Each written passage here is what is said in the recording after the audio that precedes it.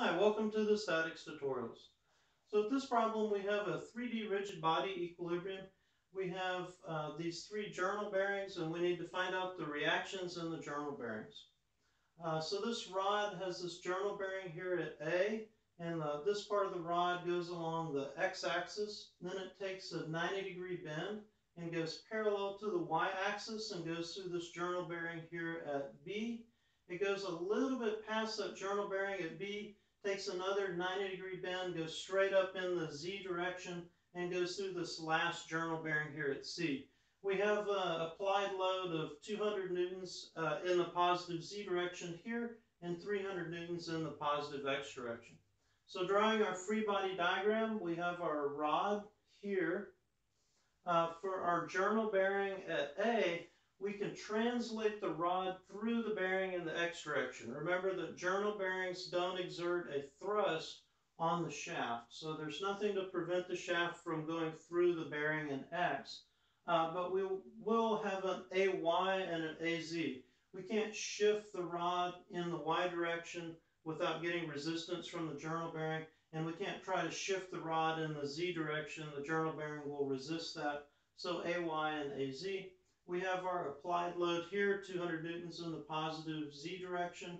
And then we have our journal bearing at C. Again, the rod's going to be able to translate through, and so there's not going to be a BY reaction, but we can't pull the rod in the X direction without a reaction, and we can't pull the rod up in the Z direction without a reaction. So we have BX and BZ.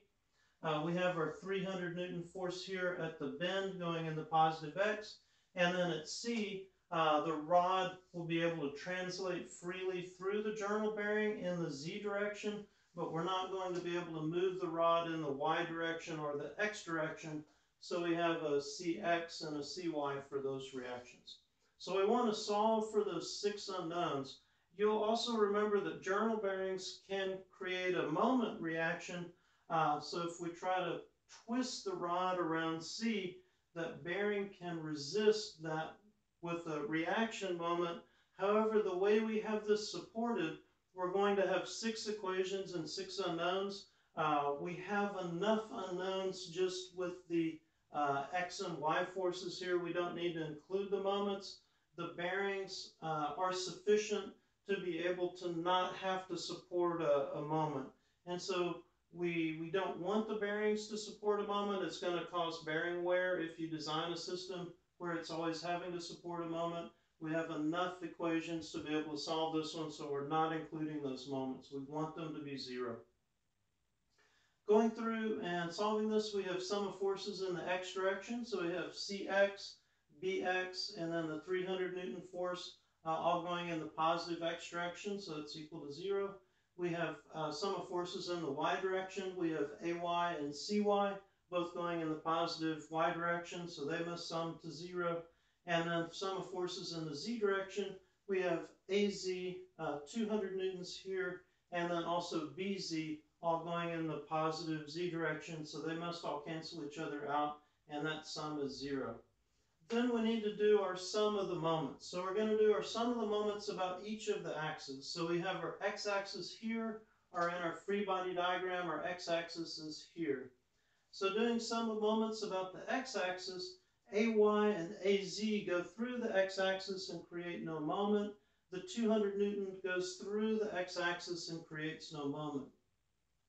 For our other forces, if we have a moment about x, we're going to be looking at y forces times z distances, or at z forces times y distances. So let's look at this BZ. We have this 0.75 meters back over to the x-axis that's going in the y direction. So we'll do BZ times that 0.75 meters. Looking at the direction, if we're spinning it around in this direction due to the moment, our fingers pointing in the positive X direction with the right hand rule, so that's going to be a positive moment. This X force can't create a moment about the X-axis. This X force can't create a moment about the X-axis. And then for CY, it needs just a Z distance. So when we look at this, we see this Z distance is going to be 0.5 meters. And then thinking through this one, cy is up over the x-axis, so it's going to create a negative moment. So it's going to be minus cy times 0.5 meters. Cx can't create a moment around the x-axis because it's in the x direction. Then we'll do our sum of moments about the y-axis. So our y-axis is here, or back over here in our free body diagram. Again, nothing out of A, since AY and AZ go through that y-axis. But we do have our 200 now. We're looking at a y moment. We have a z force, so we need an x distance. That x distance back over there is at 0.5, so 200 times 0.5. It's going to create a negative moment around the y-axis. We have bz, so bz times an x distance. Our x distance is going to be that 0.5 here. bz is going to also create a negative moment around the y-axis. And then we have cx. So we're going to need a z distance for cx, and that z distance is our 0.5 here, and that creates a positive moment around the y-axis. cy can't create a moment around the y-axis because it's a force in y.